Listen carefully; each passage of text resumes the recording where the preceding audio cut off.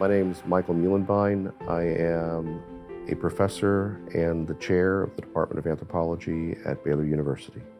Anthropology, broadly, is the study of humans. Some are only familiar with anthropology through Indiana Jones, but anthropology is so much more. I have a skill set that allows me to work on a number of different projects, whether that be wet lab in terms of endocrine and immune biomarkers, or survey work to understand people's motivations, animal sampling throughout Asia and Africa to look at the diversification of malaria.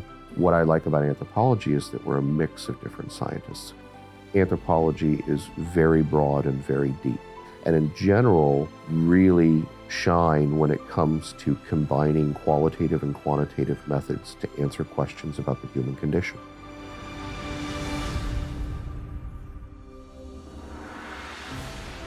Our department has a long history of being good at several things, and involving undergraduates in research is one of them.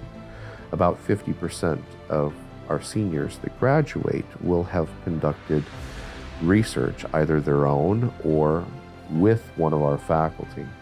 The students have a lot of opportunity to interact with us, either in the classroom or in the laboratory or in the field, because we offer a number of study abroad programs. Historically, people have thought that there is a trade-off, that you can't maximize both research and teaching.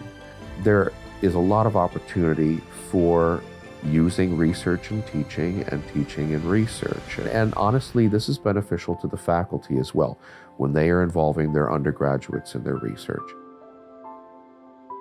I am interested, if you had to put one term on it, global population health. Baylor has a very good reputation for health education. Being a part of that is what drew me, but doing that with a mission of compassion.